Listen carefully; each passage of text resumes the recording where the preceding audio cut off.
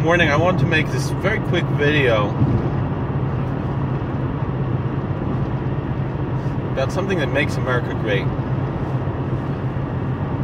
And we often hear about in America how our financial economy is a free market. There's another free market in America that I think people forget about. And that's the spiritual free market. What do I mean by that? When you compare American religion to religion really anywhere else in the world, the American ideal of religious freedom, the Jeffersonian ideal of religious freedom, it's not only brought out the best of America, but has brought out the best in religion. Again, what do I mean by that? Often people will say, religion is the source of all the wars. It's not true. Maybe a third of the wars, and it's also probably not true. Mostly it's politics cause the wars, and religion's just an excuse. But that's neither here nor there.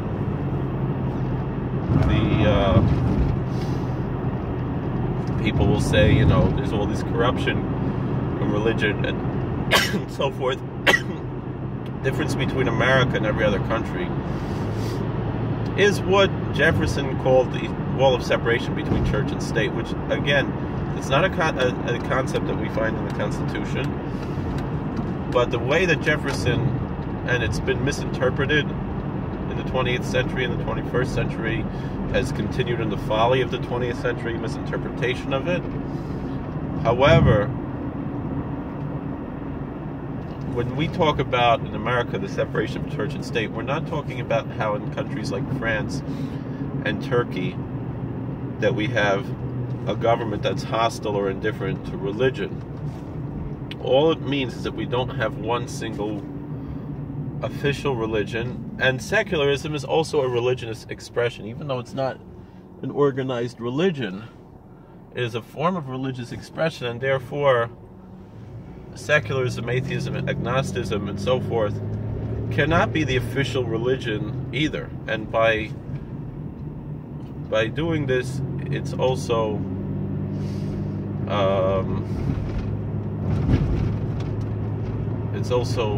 quote unquote the official religion, essentially in countries like France and Turkey, where you have an absolute separation between religion and state. There's a particular purpose why Jefferson said the words church and state and not religion and state, meaning there are many churches, meaning we don't have one single church. That's the point. Even though these other countries recognize religious minorities, but all of those minorities are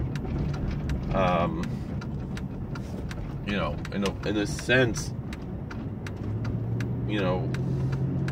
inferior, we'll say, to the official religion, whether or not it's the majority religion. In a certain sense, even though, there's a sense of official recognition or official permission, meaning essentially in England, for example, even though most people are not religious, but the way the government is set up, the fact that other religions exist in England, whether it's Jews, Catholics, Muslims, evangelicals, and so forth, and atheists and so forth, it's only really by permission and the grace of the Church of England that is allowing this and giving permission for this to exist. Same thing in Israel, to a certain extent, although it's not as much so in Israel, because the Rabbanut, even though it's a government, they work for the government. It's not like how in England the Queen is the head of the church. But similarly, I remember I had applied to be the chief rabbi of Munich. One thing they said is I couldn't wear a shtreimel in public. That's fine. I said I'll wear it at home. and I understand that, for Germany that makes sense. But more than that, what they said to me is as follows: is that all the religions are funneled through the government, meaning religion in Germany and most of these European countries are essentially socialized religion. And so there's no religious freedom, meaning each of these groups have the freedom to, petition the government to have recognition, and it's generally granted, and that's how it is.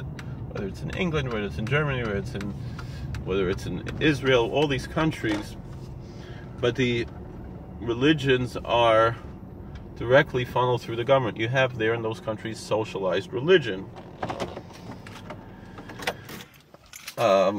And then in these other countries like France and Turkey, you can't walk into a government building wearing any religious paraphernalia, whether it be a cross, whether it be a yarmulke, whether it be hijab.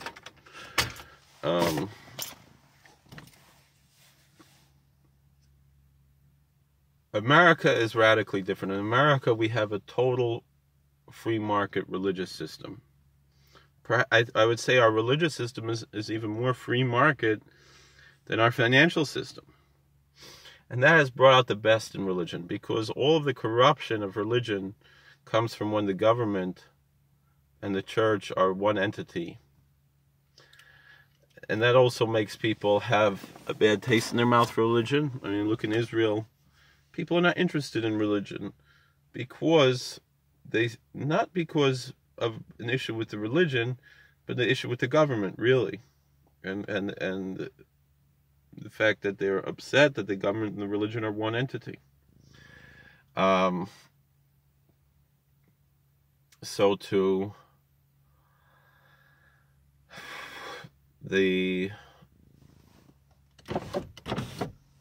and yet in America we have the opportunity, each religion has the opportunity to do what's right and what's wrong.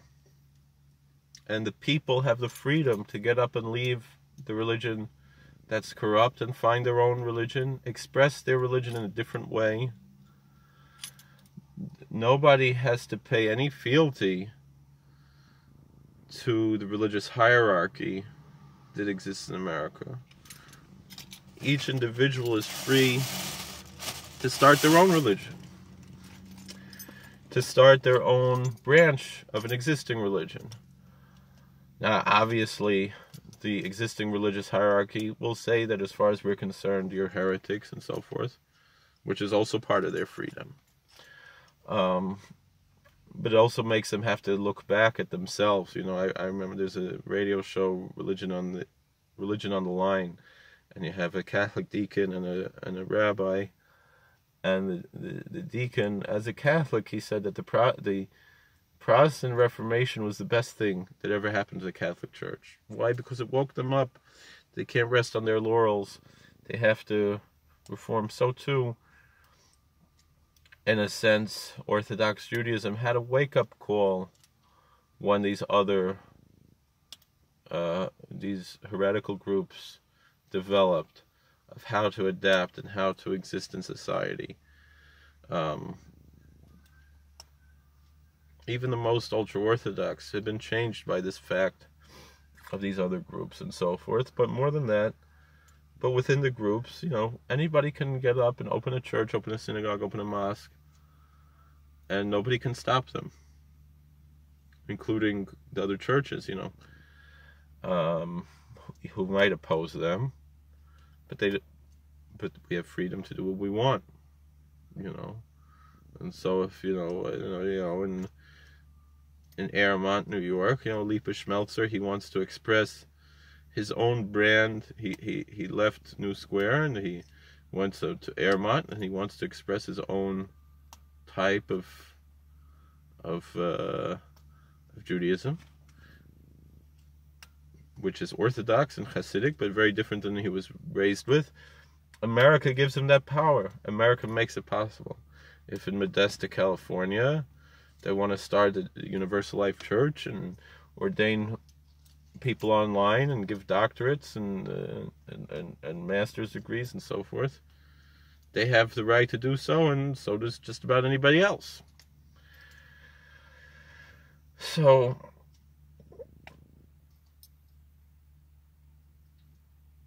essentially, and if a particular church doesn't want to recognize that, they also have the right to do that. If a particular synagogue doesn't want to recognize the other synagogue, they have the right to do that. But what it means is that each group cannot rest on its laurels because the government doesn't have their back, as they do in these other countries. And everybody has the freedom to do what they want. And so corruption gets exposed, and people get up and leave if there's corruption. And they have the freedom to do something else. And that is because of America. That is a purely American idea. And so I think that's why America is different than the other countries. And I'm thankful for that. Even if things are not going always my way, but the fact that I can express myself my way, and you can express yourself your way, what could be better? What could be better? We don't have to worry that, all right, so the government supports this religious program, but what if they change their mind tomorrow? And then what do we do? It's like Begin approached Rav Shach, and he said, I want to start supporting the yeshivas. Never was before. And Rav Shach asked, Rav Shach asked, well, how much you want to give? And he said, I want to give everything. He said, no. Then you'll destroy us. We need something, so all right, we'll accept something, but we can't take everything. No. Because when the next guy comes along who isn't Begin, what's going to be? All right. Thank you for watching. Please like, share, and subscribe. And then we saw what happened when things got bad, and how the yeshivas suffered. And all right, they had to get up and go collect money in America to keep their doors open, which is probably what they should have done to begin with, if they should have even gone there at all, to the Holy Land. They probably should have stayed in America. But that's neither here nor there. When Mashiach comes, we can go back home.